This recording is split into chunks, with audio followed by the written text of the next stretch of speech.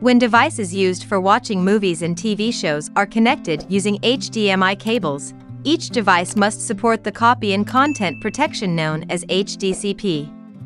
If your Roku streaming player detects that the HDMI link does not support it, an HDCP error detected message or purple screen like those are displayed. HDCP is the copy and content protection standard used by the movie and TV industry. If you see this error message, you can try the following steps.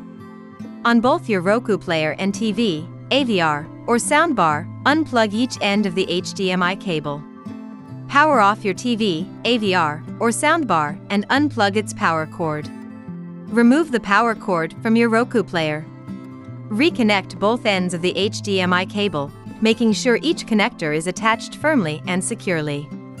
Reconnect the power cord to your TV, AVR, or soundbar, and your Roku player and wait for both devices to power on. You may also need to press the power button on your TV, AVR, or soundbar remote.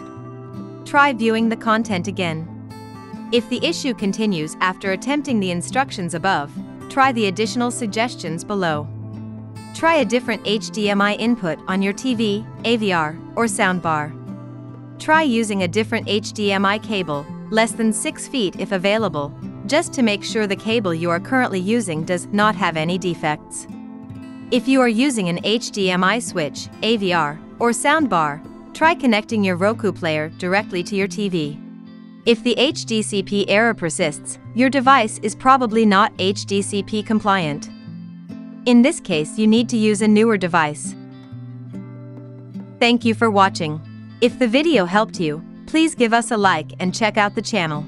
We have many other tutorials on all kinds of devices.